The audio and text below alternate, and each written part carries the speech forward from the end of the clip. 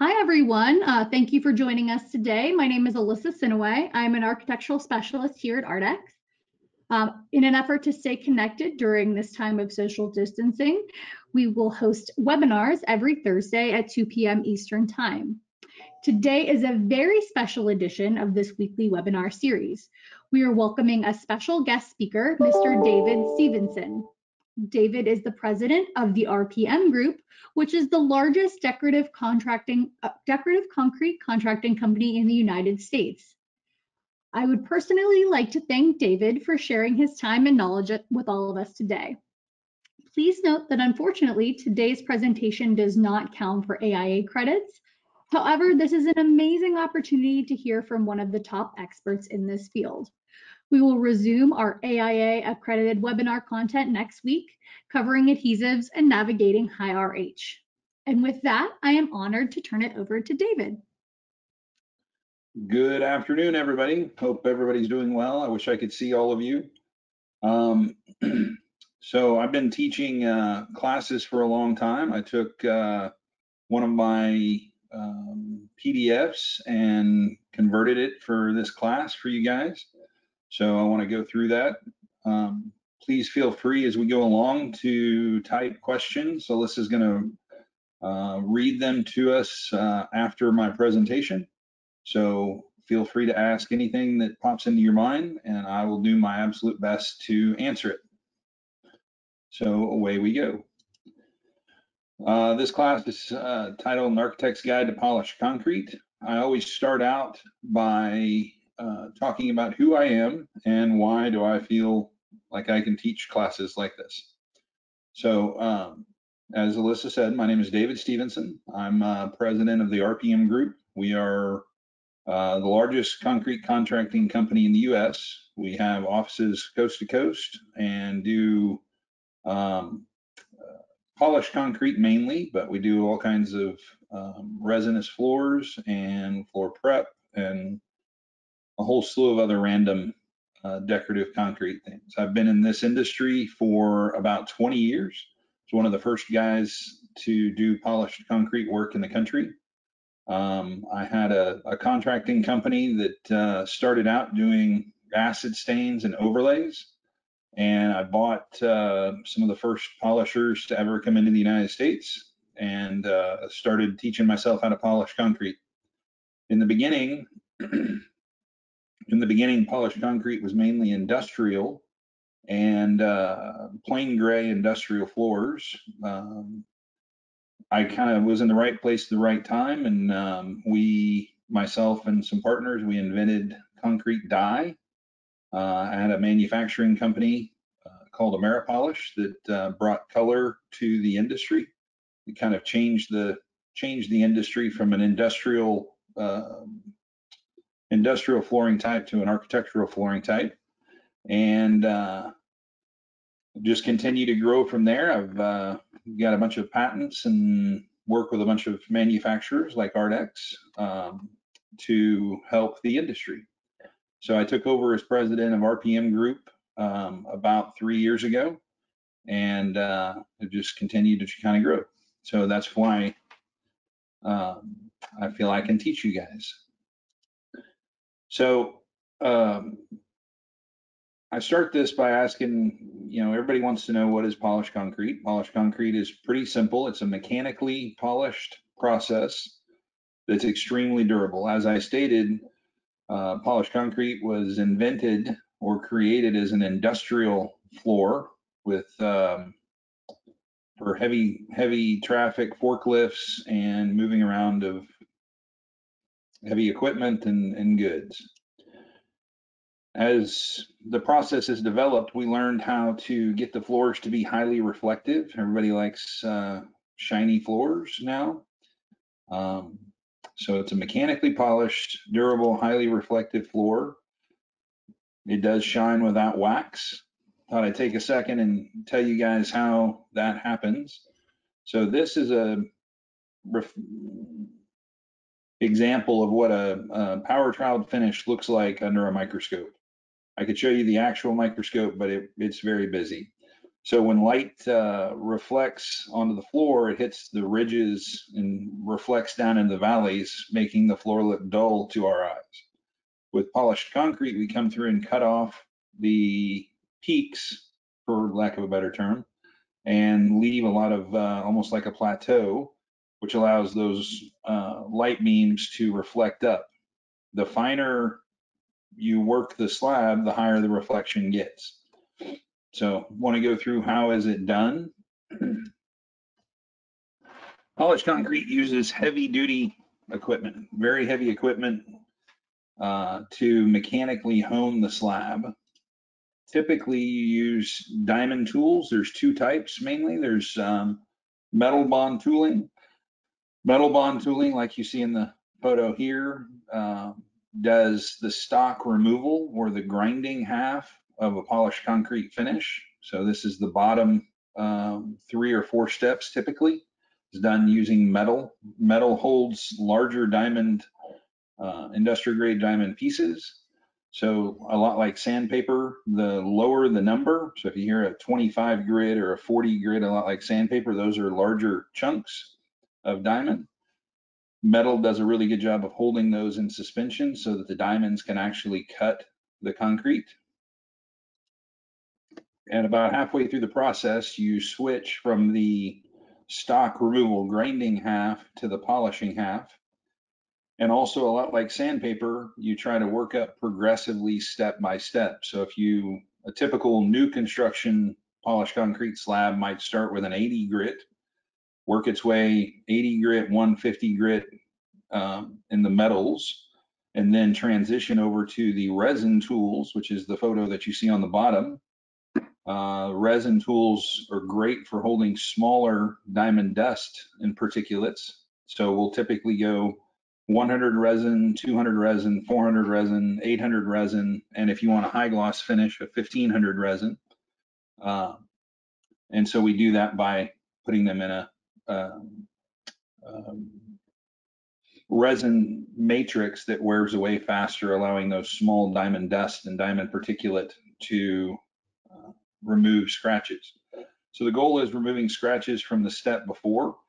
If you don't remove the scratches, which for those of you who might want to hang out after the presentation, I can show you some photos of floors that have scratches left. Scratches will lower the shine. They'll also affect the longevity of the floor and the maintenance.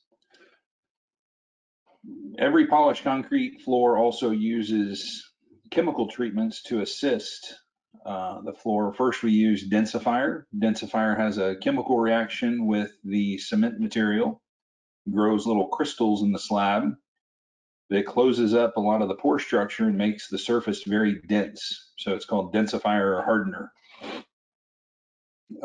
Depending on your use, depending on the building use, there's different types of stain protects that you can use. You would use a different type of stain protection from a grocery store to, say, a school. But stain protects, polished concrete is breathable. So you want something there to slow down penetration of liquids, which allows for plenty of time for spills and things to be cleaned up. One of the things that for those of you not in the industry that is a lot of times a little bit confusing is the equipment. So I want to take a minute and show you kind of what to expect there. Polished concrete equipment examples, here's 3 different manufacturers. One thing you'll notice about all of these, they all have shrouds. They all have shrouds over the bottom that stops the dust or concrete particulate from getting loose into the building.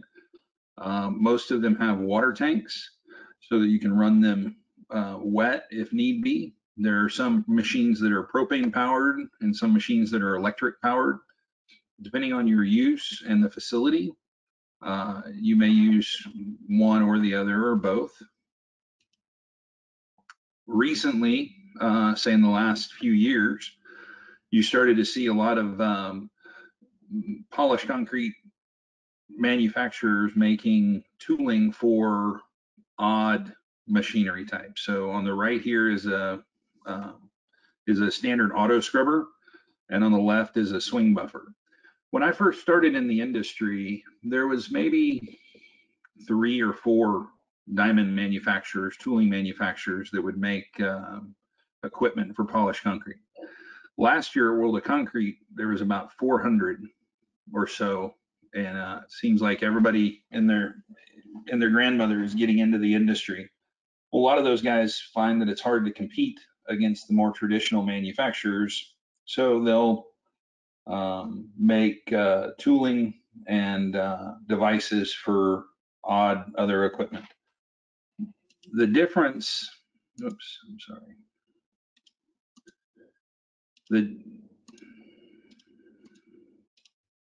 The difference between this piece of equipment and the ones that I showed you on the next slide, these grinders typically cost about $60,000 a piece, $70,000 a piece. That's not including the vacuums, the separators, the cords, the hoses, the plates, or any of the tooling. As this industry has grown, and we'll get into some traps here in a few minutes, but as the industry has grown, a lot of people have start saying they use polished concrete, or that they can install polished concrete. They'll use improper equipment like this shown and give you kind of a false polished slab. So if you see guys trying to polish concrete with this type of equipment, you know that you kind of got a problem. So polished concrete is growing very fast. Today, it makes up about 20% of the hard surface flooring market, and it's growing exponentially year on year. Some of the buildings that I routinely see it used in are schools. Education is kind of low-hanging fruit. You know, they have set and standard maintenance budgets and want lots of decorative patterns usually. And so this is a great long life floor, very low cost maintenance. So schools and universities are low-hanging fruit. You see a lot of today, you see pretty much every stadium in the United States has gone to polished concrete floors because they hold up so much better to traffic. Retail, I would say probably 95% of all grocery chains in the US have converted over to traffic or to polish. We do a lot of grocery store work. Automotive, car dealerships love polished concrete floors. They do a good job of reflecting the cars and showing off the highlight in the showroom, but they don't leave tire marks when they move around vehicles, and the floors are easy to clean and take care of. Churches, I see a lot more churches go into polished concrete, mainly because of their low cost maintenance budgets. See a lot of office buildings, especially hallways and public spaces, gone to polished concrete. And then the original use, intended use, industrial. You see lots and lots and lots of manufacturing plants, and you know this is a big car dealership, but you see a lot of industrial use. So something I know everybody is always very interested in is price comparisons. Especially I understand most everybody on this presentation is an architect, so understanding the price is a very important thing. So this is a chart that put together, gathered from a few different sources, but some of it's pretty typical for the industry. So nationwide, the average cost for VCT is $1.50 a foot or a little bit higher. Average maintenance. So when I say maintenance here, I'm stating cleaning, waxing, stripping, buffing, everything that goes into maintaining a floor. So VCT floors, you know, the lowest price install floor has the highest maintenance cost at $1.85 per foot per year, and the shortest life at average, you know, 8 or 9 years, 10 years before it needs to be replaced. Ceramic tile, quarry tile, these prices are pretty average from around the country. Terrazzo, $16.50, I think that's a little bit low based on what I've started seeing lately. But the interesting thing is that the maintenance on terrazzo is the same as the maintenance on VCT. You still have to clean it daily, keep it waxed because you got to live on the wax, buff it constantly, trying to keep out or get out scuff marks and little scratches and scars. Strip the wax and re-wax it periodically, depending on the use, obviously. An office building is going to have a lot less re-waxing than, say, an airport would or a school would. Polished concrete at $4 a foot. That's an average price. New construction is a little less than that. I think the national average right now for new construction is about $2.95 a foot. Where remodel with removing glues and mastics and doing some repairs is averaging about $5.50 a foot, something like that. So $4 is a pretty good average. Interesting thing on the comparative cost for polished concrete, the maintenance is at 45 cents a foot. That's the higher maintenance cost. You can tell, we'll go into maintenance in a few minutes, but if you do standard maintenance, it's a little bit less. This is a maintenance set cost that would maintain the polish. Here's your real, very interesting cost comparisons here. Your VCT, which was the lowest price install floor over a 20-year life cycle cost, is the most expensive floor. Well, terrazzo is more because of the higher install cost, but VCT is very, very high install cost at $38.50 in a 20-year life cycle. This does not take into account removal and replacement. If you look at the average years of life in a 20-year time, you would typically have to either cover or replace a VCT floor because they typically don't hold up that long. Replacement of VCT, you have to take off the existing VCT, which is currently about $1 to $1.50 per foot, and then lay a new one down at the original installation cost. Polished concrete, on the other hand, is less than a third the cost of VCT on a 20-year life cycle, obviously because of the maintenance cost. One of the things that, with polished concrete is that it never needs to be replaced. You'll only ever go back onto a polished floor and run approximately the top half of the process. You'll never need to do the grinding the metal bonds section again. Typically a refurbish of polished concrete floor starts at a 100 grit resin and goes up. The picture you see here, on the right-hand side of the photo is the refurbished floor. The left-hand side of the photo. This was actually a job that I polished about 15 years ago that is currently being redone. This particular project is in Kentucky in a retail store. And so after 15 years of not doing very good maintenance on the floors, the floor had lost most of its shine and looked pretty dull and kind of washed out. Contractor comes back in, runs 100, 200, 400, 800, 1500 resins again at a cost of around $1.75 a foot, and brings the gloss completely back. So you can, even if you don't do a very good job maintaining a polished concrete floor, it's pretty easy to refurbish. Unlike a tile floor, you never need to remove the tile, so you don't have any downtime. When you're doing refurbishing a polished concrete, typically a crew can do about 3,000 square foot per night and can work around existing fixtures so that things don't need to be moved around. So let's talk a little bit about maintenance for polished concrete.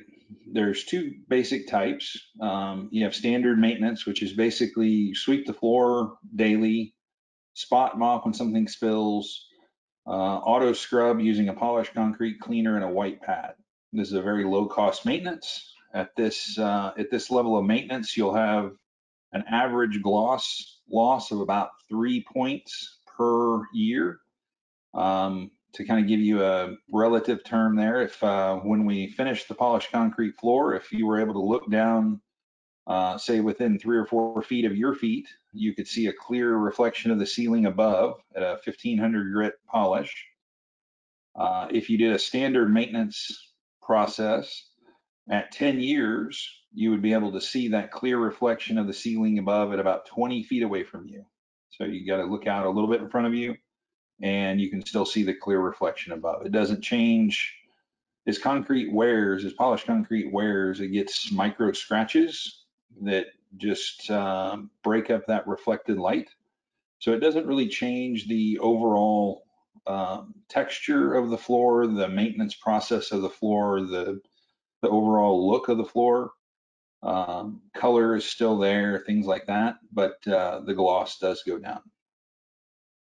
Your other option for polished concrete maintenance, I call it enhanced, is to use pad systems under your scrubber. So you do the same maintenance as far as you sweep it regularly, spot mop it when something spills, auto scrub it, and using polished concrete cleaner.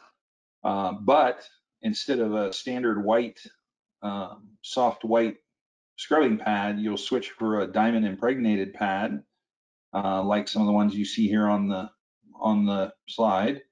And these pads will essentially take out those micro scratches every day when you scrub the floor. So instead of the gloss dropping over time, you can maintain that gloss level in perpetuity. So the difference in the cost for the standard is about 25 to 30 cents per foot per year. And an enhanced system like this is about 45 cents per foot per year. Depending on the product used to traffic, you may go up a little bit from that or down a little bit from that. But that's pretty much what I see. That would be what we would expect to see at like a school or a grocery store. So I wanted to go through a few of the common mistakes that that happen in the industry. As I said, for those of you who joined us a little late, when polished concrete very first started, it was fairly controlled. There was relatively few manufacturers. As the industry has exploded, as it grew extremely fast, there's a lot of guys that get into it, both from a manufacturer standpoint and from a contractor standpoint, that don't have a lot of experience. And so what happens is guys try to find ways to be able to classify that they do polished concrete, but in a process by which they can bid for cheap and do without having very much skill. So polished concrete, a lot like terrazzo or stone, is a trade craftsman process. So some things that I see across the country run into regularly: abbreviated or reduced steps polishing. So in this kind of instance, guys will, and there's some manufacturers out there that will sell a 3-step or a 4-step polish. It's mainly using the use of chemicals to get the polish. So instead of doing a mechanical process where you, like sandpaper, you start at an aggressive grit, you work through the paste layer of the concrete, you mechanically hone the slab and get it flat, smooth, and then start working out your scratches and moving up higher in grits until you get to a finish that reflects light mechanically without any chemical assistance. Guys will substitute and do chemical treatments and essentially put on, for lack of a better term, more like waxes into or hard waxes onto the surface and call it polished concrete. So abbreviated or reduced step polishing using chemicals is something that I run into frequently.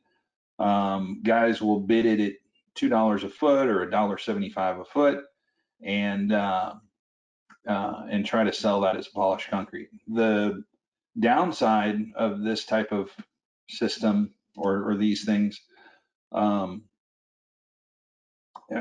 the third one here, bad grinding, guys that don't really have a lot of experience or knowledge running the equipment, leave scratches in the finish, and then we'll put a topical sealer or a heavy stain protection product over the top to hide their scratches that they leave in the finish. The problem with these reduced polishing processes is that they wear really fast. I'll tell you about a Target store that we went in and fixed not too long ago, where it had been polished, and within less than 30 days, the gloss had gone down about 50%. And what happened is the floor had bad scratches, and a topical sealer was put over the surface of it. And everywhere that you had traffic patterns, people walking down the main aisleways, they walk through the chemical on the surface, and it exposes a low gloss mechanical polish. So a typical polished concrete finish, a good polished concrete finish, when you're trying to run specifications, is about 7 steps. So you'll see these abbreviated processes running 3 steps or 4 steps, and then using chemicals to try to make up the difference.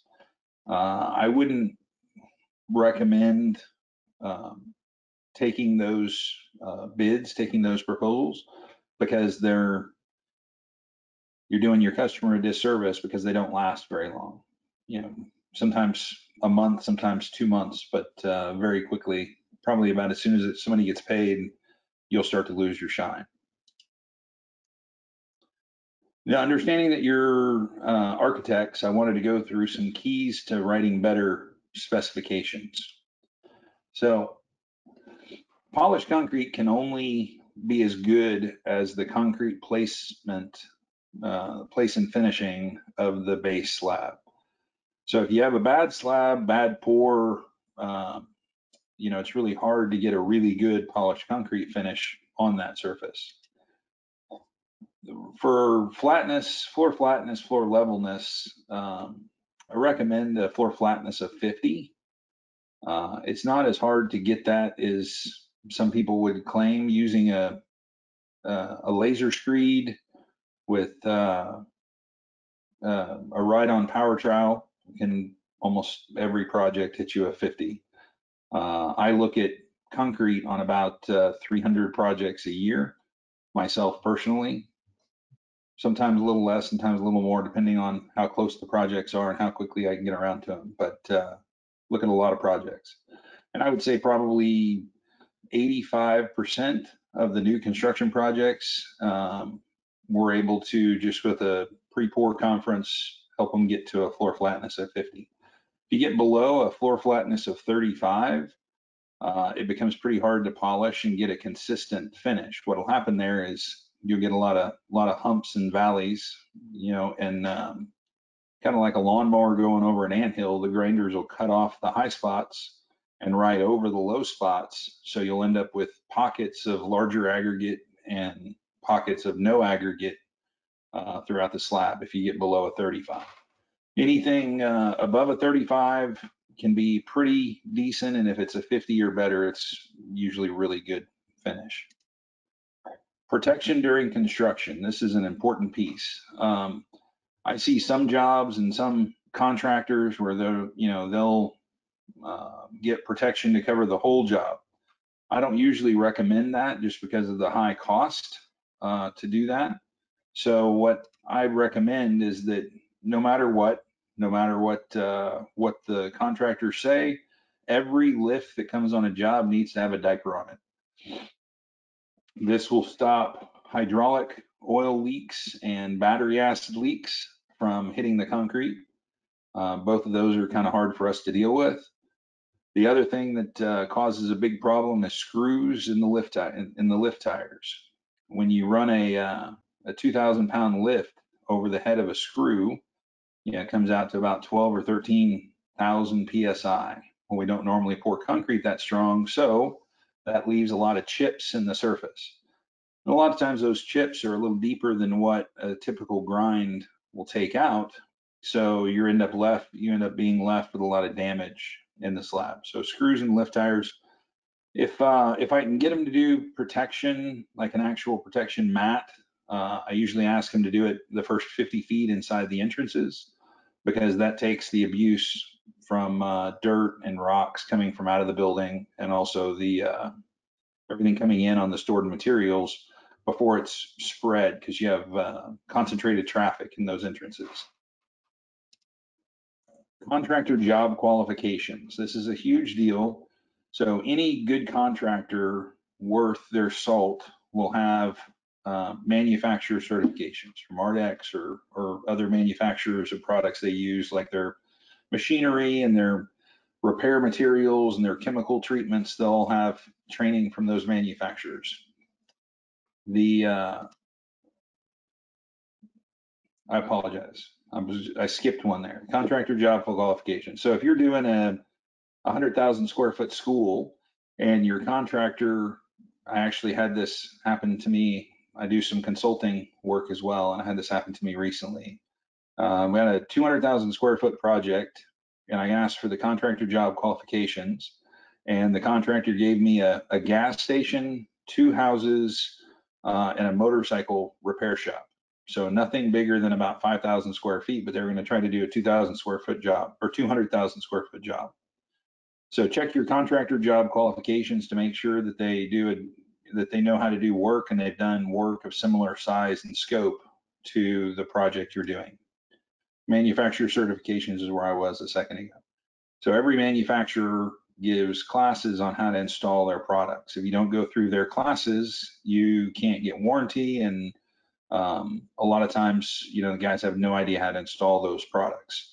So manufacturer certifications are something you want to ask for every time, not just for the company, but also for the foreman and shift leader of everybody on the project. So if you have 3 crews running on your big job, then each foreman and shift leader needs to have manufacturer certifications. It doesn't work when 2 guys went through a training class in 2015 from a manufacturer and haven't been certified since, and not a single person on your project has ever been trained how to install that material. It's hard to get warranty and hard to know that you're actually getting correct installations. And then ask for warranty requirements. Depending on what you're doing, every manufacturer's got some version of warranties that they offer for their products. If you make sure that your contractor qualifies for those warranties, i.e. manufacturer certifications, and that they know how to do the work, they have contractor job qualifications, then you can get the warranties for your projects. So here's where I wanted to put some time in to say, guys, ask the questions you have, because we're getting closer to the end of the slideshow, the PowerPoint, and I want to be able to answer questions when we finish. So polished concrete, as I said in the beginning, is growing very fast. It's gone from about 8% of the hard surface flooring market to 20% of the hard surface flooring market in 5 years. Because of the maintenance, because of the durability, because of the overall appearance, because of the LEED and green building, because of the efficiency of the space. Polished concrete, being a thermal mass, slows down. It cools well and holds on to cool air better. It holds on to heat better and cools down slowly. So it's very energy efficient. The light reflectivity allows you to cut down the light in the space. I remember when we first started polishing Walmart stores, the first couple of stores that we polished, they had to come through and turn off every other bay of lights, because the light reflectivity on a VCT floor is a lot less than the light reflectivity on a polished concrete floor. For all these reasons, polished concrete is growing very fast. I put in here 300% increase in polished concrete use in the last 5 years. That's probably a little bit underestimating that. Talking to all the manufacturers, all the distributors at Orla Concrete, we get a number of about 27,000 companies that register, that say they do polished concrete work in the United States. But when you go to every manufacturer together and you look at all the contractors combined, that have actually gone through training classes, you see that there's about 6,000 certified applicators in the United States. So, you know, less than 20% of the guys that say they do polished concrete have actually ever been trained. So choose your contractor well. That's my best piece of advice to everybody on this presentation. That ends our PowerPoint. I would love to take whatever questions you guys have. Please, Alyssa, if you can read some. Yeah, absolutely. So I have quite a few good ones and we have a lot of time. So I will read as many as we can. How long did the grinding pucks that you mentioned last? So the metal, obviously it's a little bit different for every slab. The tighter the finish on the concrete, the longer the tooling will last. A lot like stone. If I put a grinding pad on a granite, once I get the first cut, those pads, every other pad after that will last a long time. If I use the exact same tool on, say, marble, because it's soft and porous, the increased heat and increased friction will cause them to wear away faster. Metal bond tooling typically lasts around 7,000 to 10,000 square feet per set.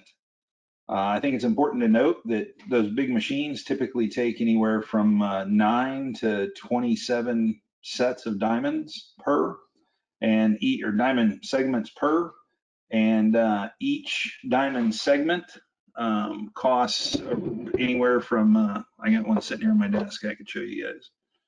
So this is a resin tool. These typically last 15 to 20,000 square feet per puck set. Just like with diamonds in your wedding ring, the lower the grit and the larger the diamond particulate, the more expensive the tooling is. So the metal bond steps are typically anywhere from $6 to $10 per individual segment. So you may end up with 200 segments on a machine. And the metal bonds, the finer grits, those are anywhere from $4 to $6 a piece. And you usually have a lot less of those because you have a lot less of that grinding that needs to happen by the time you're in the polishing phases. So 10,000, 7,000 feet on the low end for the metal bond grinding stock removal steps, and 15 to 20,000 feet on the high steps. And each manufacturer varies a little bit as well. Cool. If a metal inlay is used in polished concrete, how does that affect the polishing process? If a metal inlay, so that's a great question. Remember that there's diamonds that are cutting the concrete. So diamonds really don't care. I don't care if there's metal. Probably one of the most common things you'll see is concrete placement guys don't knock down their grade stakes or their rebar sticks up.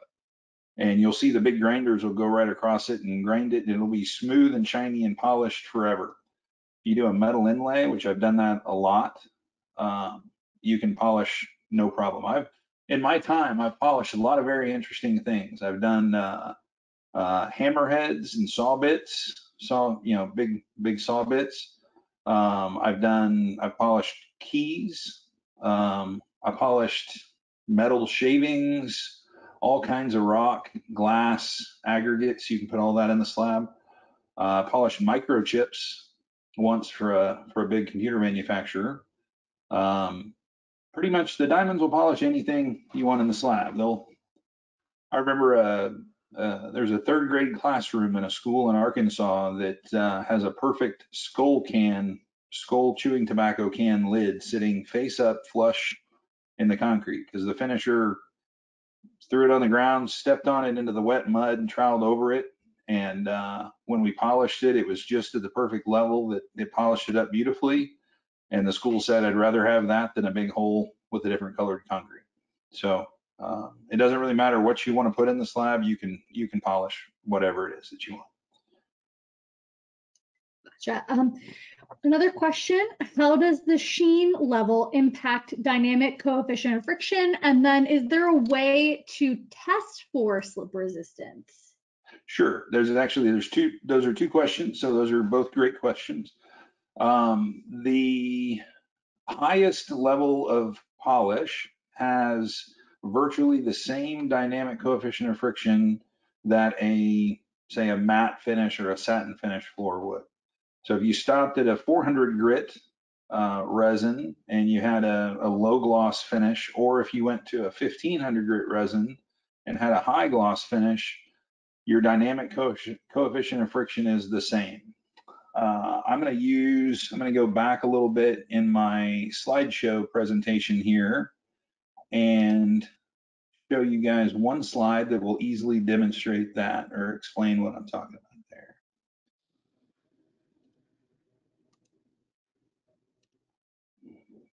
So if you see this slab here, the picture on top is a representation of a microscopic view of a power troweled finish slab.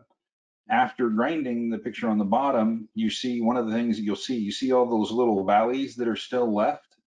We grind off a lot of the peaks and create plateaus that do a great job of reflecting light, but the valleys are still there.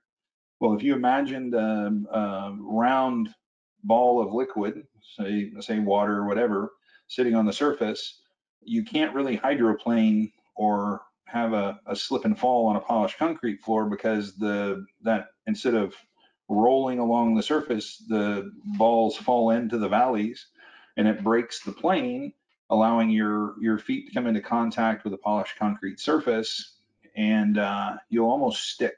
So you typically on a polished concrete floor, you'll slide a half an inch to 3/4 of an inch and then almost stick to the surface. Now, obviously it's important to keep the concrete clean, because if you have say a buildup of grease or something like that, then that's going to fill in a lot of those valleys, those microscopic valleys, and allow that. The second part of the question was, is there a way to test? Yes, there is.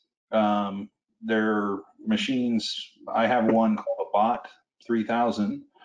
The type of machine is called a tribometer, and it's very easy to test for coefficient of friction and slip resistance. I'll tell you that probably the highest gloss polished concrete finish with a topical stain protect everything is still significantly, say 40 to 50% better slip resistance than a tile floor would be. So polished concrete in every variety meets all of your OSHA and ADA compliance for slip resistance.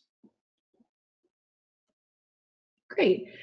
What would be your top reason to go with a topping instead of polishing the existing slab? That's a great question. So we do a lot of toppings. Our favorite, which is one of the reasons why I'm talking to you guys through ARDEX, is ARDEX K521 is my favorite product.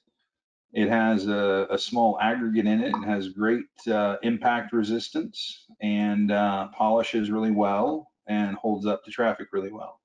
We use overlays most often to repair regular concrete that is damaged in some way or another. So maybe the finish trowel wasn't good. Maybe it's got tons of air in it. Maybe it delaminated. Maybe it got damaged through prior construction. We do a lot of trenches. When you're cutting back for plumbing or electrical, we usually will have the general contractor fill the trench up to about a half an inch below the surface. Then we'll use a topping across the top half inch. And we do that for a couple of reasons. Number one, it's very hard to get a tight finish on the top half inch of a hand troweled pour-back slab. And so an overlay is a much tighter, denser surface. Also from a time standpoint, when you're pouring new concrete back in trenches and pourbacks and things like that, you would need to let the concrete cure fully before you can put a gloss back on it. I can grind it early. I grind a lot at 7 days or 10 days after concrete is placed, but I can't put a polish on it that early because I got to wait and let the moisture get out of the slab. So if I pour concrete in a trench and leave it ½ an inch low, I can wait 2 days and then put a topping down over in the top ½ inch and polish it. And by day 3, I've handed it back over to the owner, ready to use. I'll also, a lot of times, you see this a lot in like malls and multi-generational spaces where prior remodels will come in and they'll go to take up tile with chipping hammers or something like that. And you've got, it looks like the moon, craters on the moon, trying to get the surface flat. So we'll put an overlay topping over slabs like that to just give a new foundation to polish and start with. Great. There was a question that came about clarifying one of the slides. You mentioned manufacturer certifications. They wanted to know the manufacturer of what? The grinding equipment or the densifiers? So the 4 that are main to go after. Number 1, the grinding equipment manufacturer. Number 2, the grinding equipment manufacturer, for the most part, will be a tooling manufacturer as well.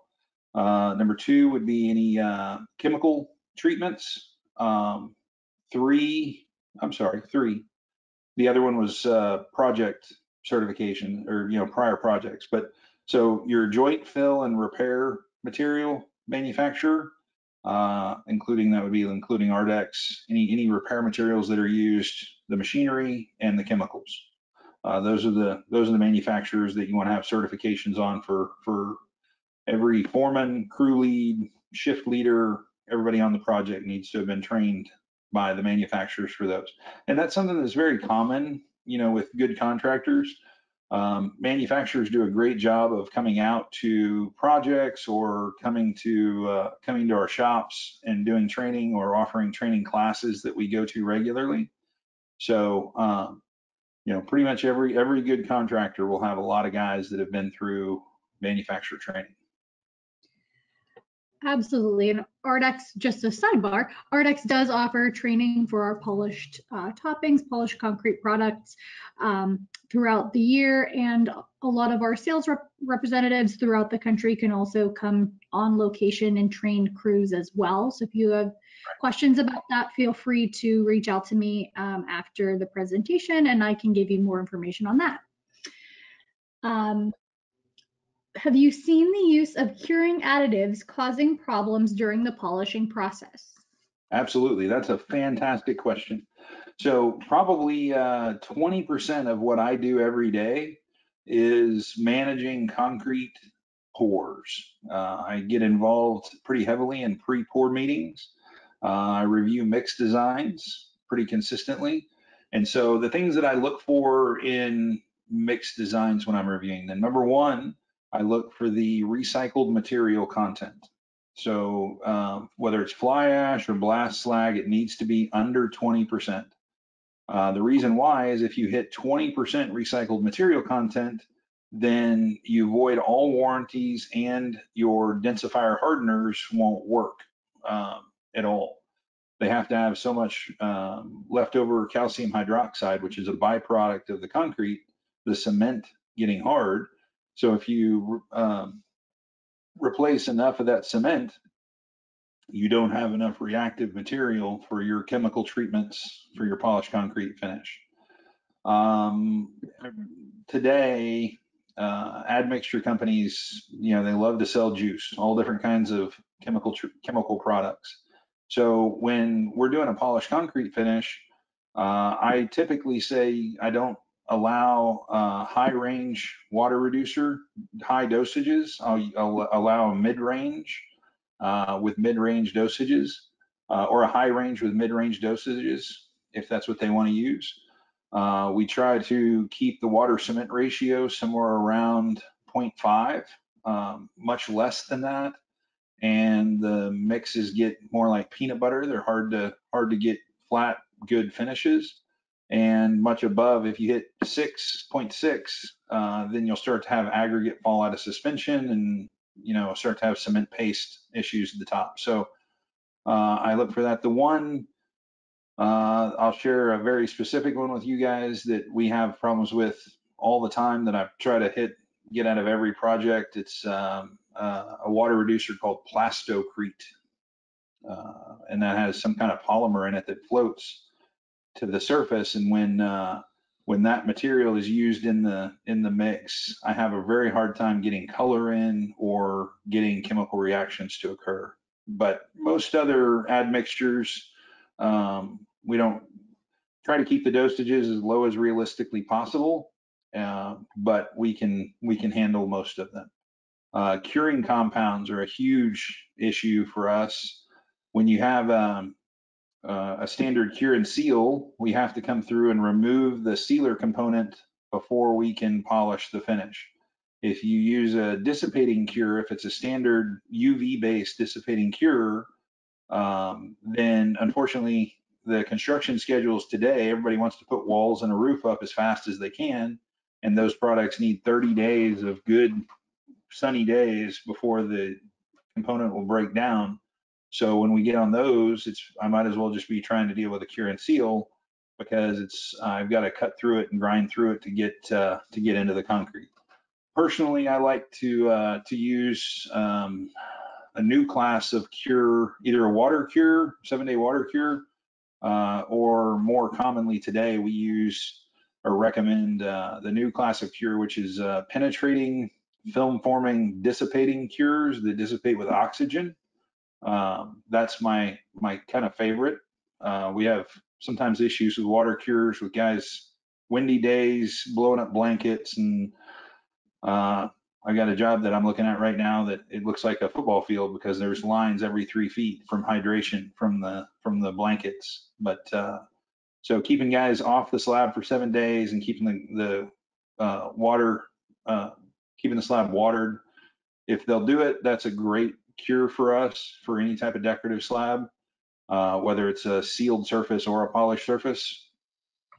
But a dissipating cure that we can get to actually dissipate is a huge benefit to us. I know that's a little more info than the question asked for, but figured you guys can all benefit from that. We like the in-depth answers here. That's what we're here for. The more information I can give you guys, the better. Exactly. Any recommendations on polishing slab on grade to avoid cracking? Is a separate topping slab better? Are there any reinforcing requirements? No, the best thing that I can tell you for polishing a slab on grade is don't be scared of control joints. We pick the joint fill material. We'll pick it to be a very close match to the concrete color after we polish it, so that that the joints blend in with the overall appearance. I don't know, some architects, they want them to stand out as a design piece, but most everybody wants them to blend in. Going from 15 foot on center to 10 foot on center doesn't cost much money, but it will reduce a significant amount of cracking. As far as cracking goes, I'll give another little side. Pretty much if a crack is wide enough for us to put a credit card in, then we'll fill it just as it is. Unless it's an industrial job, I don't like to chase them because it causes them to stand out a whole lot more. Most of those cracks are going to be curing cracks, which if we fill them with a micro injection needle with joint fill material, they'll never open back up. But if it's too thin to put a credit card in or a business card in, then I would recommend, and it's a curing crack, I would recommend you just leaving it alone, because after a week of that crack being cleaned, just regular use, it'll visually disappear, and it's too small to cause a long-term wear problem or a maintenance issue or a safety issue. It would only be a safety issue if it was a settling crack or a structural crack. And if you got that, then you got something else to worry about beyond the polishing. We can always chase those and fill them if the slab is stabilized. But for thin cracks, I recommend just leave them alone, get them cleaned. If you want to see what it would look like after it's cleaned, just wipe the crack a little bit with some water, and you'll see that it visually will blend with the surrounding area and won't stand out at all. What specifically are the differences between polishing on new concrete versus old concrete? As far as the actual concrete itself, not really anything. I mean, I've polished concrete. I think the oldest was like 106 years old that we polished, and it was beautiful. As far as the process goes, we use the exact same machines, we use the exact same tooling, everything. Usually on a remodel project, we'll go down one more step. So if a new construction project starts at an 80 grit metal is the typical new construction starting point. That gets you a fine sand aggregate, or looks like salt and pepper, very monolithic and pretty consistent and clear across the building. On a remodel slab, we'll typically go down one step and start at a 40 grit metal, because a lot of times we're trying to take off glue or mastic or leveling compound or something. So we usually end up going down one more step. Remodels, old slabs, especially they've been through multiple remodels, tend to have holes from prior walls or trenches or other damage, and so we'll use other repair materials. Sometimes we'll use grout coat to fill in little pits and holes, especially depending on the age of the slab. It may have not been poured with very good quality control, so it may have more air voids in it than a newer slab does, but we'll just use more repair materials that blend and match with the concrete, and the same mechanical processes. Great. We can take a couple more. If a polished concrete slab is installed, oh, I'm sorry, that's not the one I wanted to read, but I will read that one next. How can you get the same quality polish around edges of walls or other obstructions, like inside corners where the larger equipment cannot reach? So that's a great question too. Typically you do, okay, if it's a new construction building, we try to come on and do the first grind, the first cuts at about 7 days after the concrete is poured. That allows us to grind with the big machines before the walls go up. It's very easy to hand polish a slab. It's hard to hand grind a slab when you have a 150-pound guy on a 4-inch hand grinder trying to match a 2,000-pound grinder in depth. That's difficult. It's easy to bring up the shine and hard to get the grind. If we do have walls to go around, which is still pretty common, usually the specifications that I try to work on and talk about is getting within 1/2 of an inch of the vertical. So a standard cove base is a 1/4 inch thick with another 1/4 inch toe kick. So pretty much every good contractor worth their salt can easily polish the edges up to within 1/2 an inch. As far as new construction, probably the biggest struggle that we face is on slabs that have poor hand finished edges. I can show you guys something here. Let me go here. I've actually got it already pulled up for you. So here is bad edge finishing. So this, Alyssa, can everybody see this picture that I'm showing here? Right now, all I see is a blue screen. Okay, let me do this sharing thing again.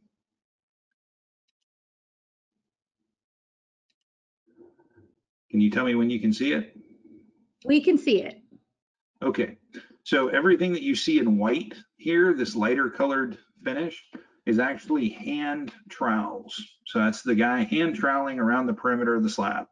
So when I'm dealing with a pre-construction, pre-pour meeting, I tell the finishers that I want them to go along the edge of every concrete pour with a walk behind trowel, going either onto the form or over onto the adjacent slabs, whichever. If there's a little bit of scratching, we can take that out with the grinders without a problem. But if you have hand finish marks, unfortunately, the very top skin may look fine to them when they're troweling it, but as soon as we grind it, we open it up and it's pitted and porous, and it's like the difference, the middle of the slab is like granite, the edge is like pumice rock. So it's very hard for us to polish, pumice rock. So what you end up with is, even though you can see that I've got a shine across this, you can see the light reflection right there in front of the door. I've got a shine across this floor, but it stands out and looks horrible because the finished texture of the concrete itself. So running a walk behind trowel around the perimeter of your pours will take care of this and get the finish consistent all the way across the edge. We can get the polish. It's the concrete finish that a lot of times gives us trouble. Gotcha. We'll take 2 more questions here. Are there limits for moisture in the slab, and does that cause problems before, after, and during the polishing process? So polished concrete is a breathable finish. That's one of the reasons it's very durable on really bad moisture slabs. Some retailers will do moisture testing and actually select their polished slabs based on the ones that have high moisture content. Polished concrete is breathable, so it allows the moisture to evaporate through. The only problems that we occasionally see is when there's a lot of salt in the concrete, especially along the coasts, where you end up with a lot of salt in the sand that they use to make the concrete. The moisture will evaporate the salt, carry it to the surface, and leave it.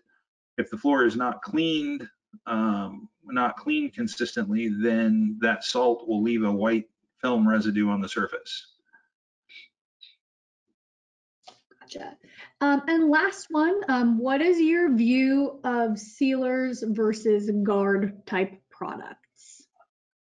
So a lot of it depends on your maintenance. If you're using a maintenance that you want to use one of the pad systems, somebody earlier asked about polishing metal.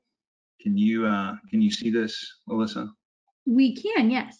Yeah, so this is a piece of rebar that was sitting flush on the surface of the concrete when we ground it, and you can see that the machines just polish it up. So you were asking about maintenance. So the stain protect or topical product that you use, if you're using one of the pad systems that maintains the polish, those topical stain protects only last a couple of weeks, and the pad systems will strip them right off the floor. So for most of our projects, we prefer the penetrating stain protect products. When it's a penetrating, then I don't have a surface wear. It shows my mechanical polish better. That's the wear surface the customer will have for life. And I can give them a maintenance system that holds that gloss level, that stops them from having to do refurbishing down the line, and they still maintain their stain protection for years. If they use a topical product, even if you're using a standard maintenance with a white scrubbing pad, a topical product will need to be replaced every year or 2 at the most, where a penetrating product will last 5 years or more. So I prefer the penetrating products rather than a topical stain protect type products. Awesome. Well, that is, I think, the end of all the Q&A we have here. There are a few other questions that we can discuss offline. But David, do you have anything else that you want to add? Any other photos you want to show? Oh, I've got lots of photos. I was looking at some of them when you were scrolling through. Yeah, this is a file that's actually called architectural info folders. Let's see here. Here's another bad edge finishing on a colored slab. See the hand finished line right here. It was so bad here that we put a 4-inch border around this entire school to try to help, because this is actually not the worst area of the project. That's an old project. Here's another bad edges. That was pretty rough, right?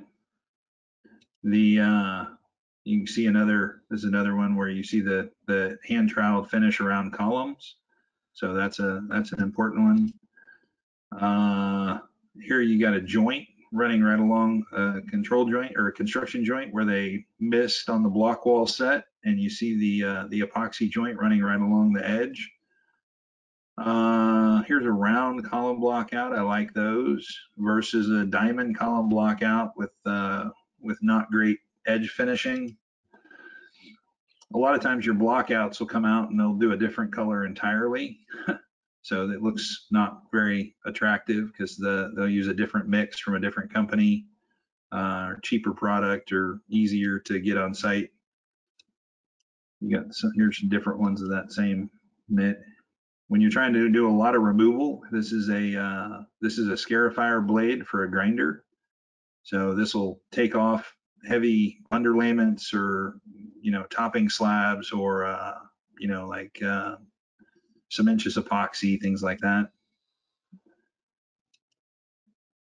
Here's screw chips going down a hallway after polishing. So screws on a lift tire. It's probably the electrician is usually the culprit here along the walls. Another job, same issue. I don't remember what this one was. Oh, it was a clean out that they forgot to. They troweled the concrete over it and then never came back through and opened it back up.